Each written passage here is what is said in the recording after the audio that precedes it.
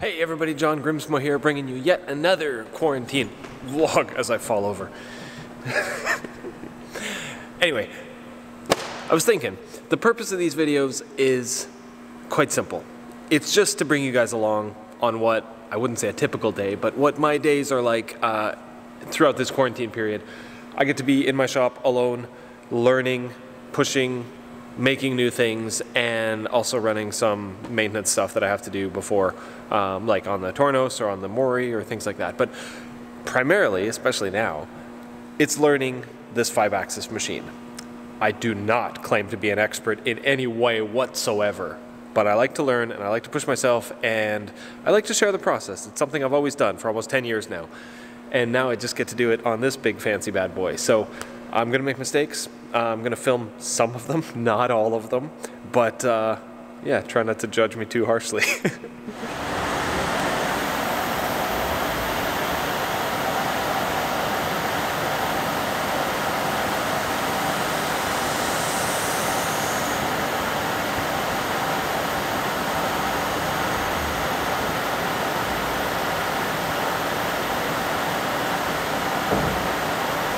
Next step, closing the loop, machining the pallet that this tombstone is going to mount on.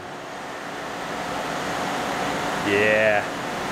I mean, it's simple. 4 holes, and then from the back side we have to counterbore some counterbores. A lot of work to get here, but this should be pretty easy.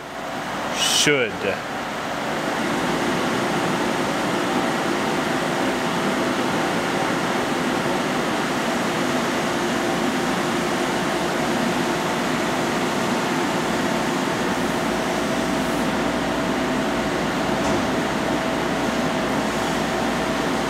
So the other thing I did today is I got the vices mounted to different pallets. I got 2 vices on now.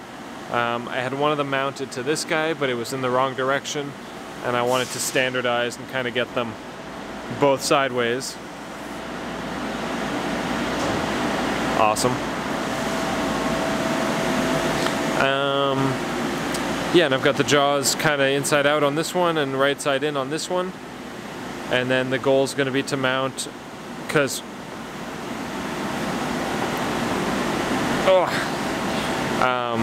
I gotta mill 4 countersink holes on the other side.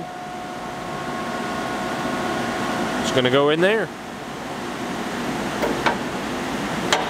So what it's doing right now is it's interpolating with an end mill. It's pre-drilling and then interpolating with an end mill the receiver holes that these little studs are going to go in. Now, a lot of you guys have been asking, why did I machine in the features as opposed to drilling a hole and pressing in a little bushing? I do have a lot of those bushings. I'm going to show you right now. Had these for a long time. I mean, I got big ones here. Those are the receivers that way, and then I got little ones here.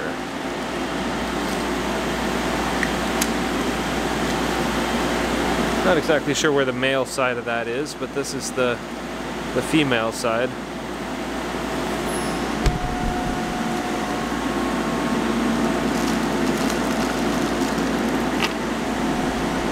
So these are good. They're pretty great actually. I got these from McMaster. The little radius at the top.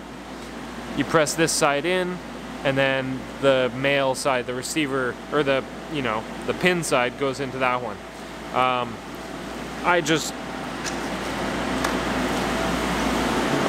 bought a Kern. I want to Kern them.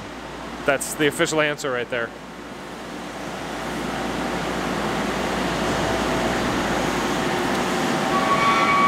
Ooh, that sounds a little chattery. I don't like that.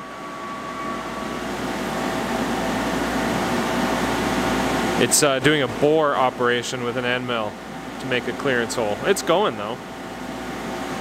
It's going fine. So as I make those holes on the pallet, I gotta check them with the gauge pins to make sure that they're exactly the size that I want. And then once I'm pretty happy, then I'm gonna test fit with the pallet itself, see if it clicks in there beautifully, and then should be good.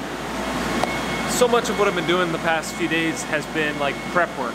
prepping the pallets, prepping the vices, prepping the tombstone, fixture, etc., etc. And it's good because the process allows me to learn the machine better, to do simple tasks, make them complicated, to learn my skill a little bit more, to progress. Sometimes taking the harder route as opposed to the easy route, because I need to learn that skill and know I'm going to need it later on. So that's been very helpful. All right, she is finished.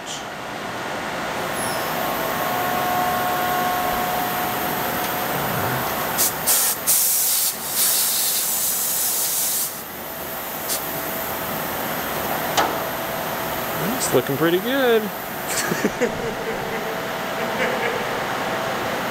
Okay, hold on.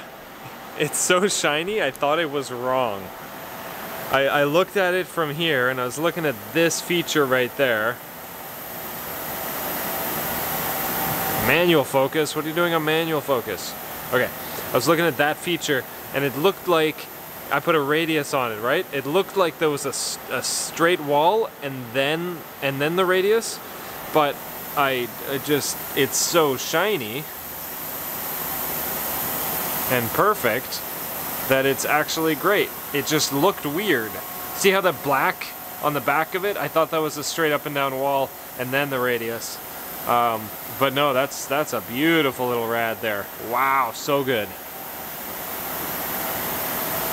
So yeah, essentially I got I got 2 fixture holes there, and this is just a mistake proofing hole so that the pallet can only go this way, not 180.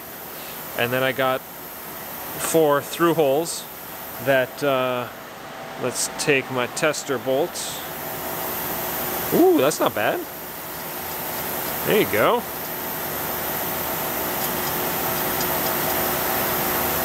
It's a good fit. It's not supposed to be a tight fit. It's a through hole, right? I want it to wiggle, so that's good. And then let's check those guys. That's important. So I could, theoretically, it should be 250.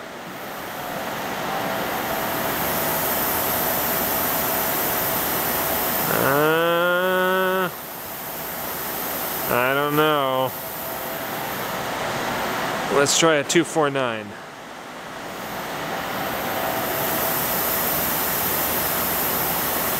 I would say easily, but it's actually kind of snug.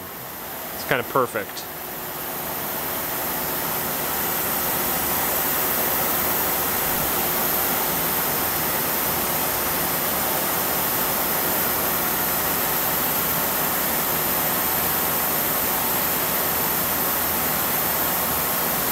This side over here is so full of water, it's hard to get the pin in because it's like hydraulically locked. Yeah, I think I'm gonna have to open this up a little bit. So actually this would be a good chance to bring the probe in, probe the hole, and we'll see what the thing says. Step 1, close the door. Step 2, MDI. Step 3, scroll. I love this touchscreen. Okay, call the touch probe. Cycle start. Tool change.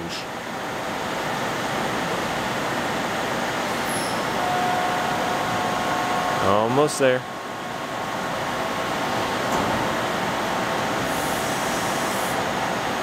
Okay. Now, let's try that angle. Bit of a weird one, but it might be cool.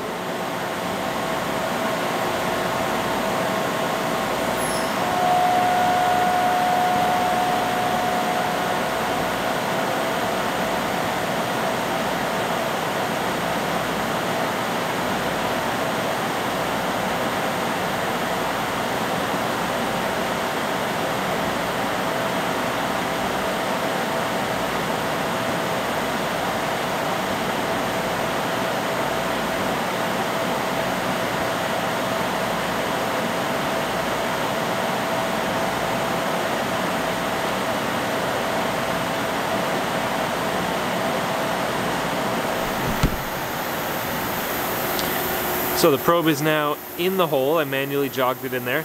It doesn't have to be dead center at the moment because it'll kind of find its home.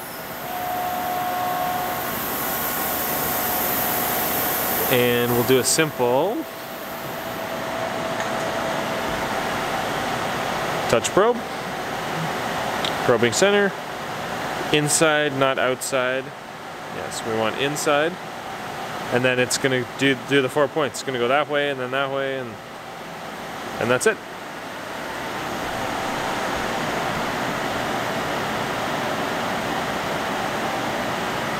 Done. It's fast. Okay, so according to this, we have a radius of 1250, which is like bang on. Something's weird. Because that times 2 is an 1/8 inch hole, or a 1/4 inch hole, but we are smaller than a 1/4 inch hole. So I'm gonna play with it. I'm gonna probe it a couple times up and down. I'm gonna go probe the back hole, see where we're at. So after playing with the probe for a little bit, the holes are a teensy tiny bit undersized, a few tenths, but I realize I planned for 5/10 clearance between the pin and the hole anyway, and the holes are a little bit under. So I'm going to try to fit this anyway. We'll just see if it fits.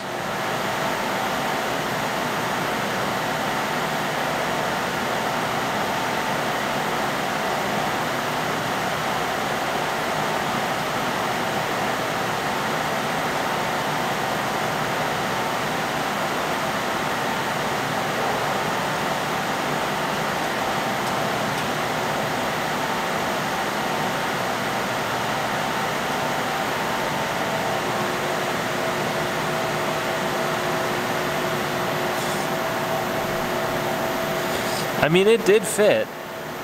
It's just a little tight. Is that a bad thing? Probably not. Decided to run it just one more time.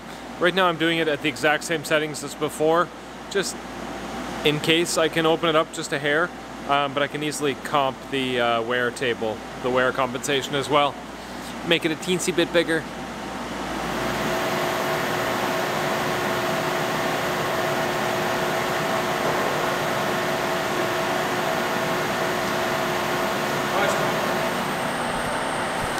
That's better. That's it for me, guys. I have success. The pallet fits on the thing. And then tomorrow, we just gotta flip the pallet over, mill the counterboards for the heads of the bolts. And then we can get rocking on the rest of that machining of the pallet, of the tombstone. So that's exciting. All right, later, guys. Bye.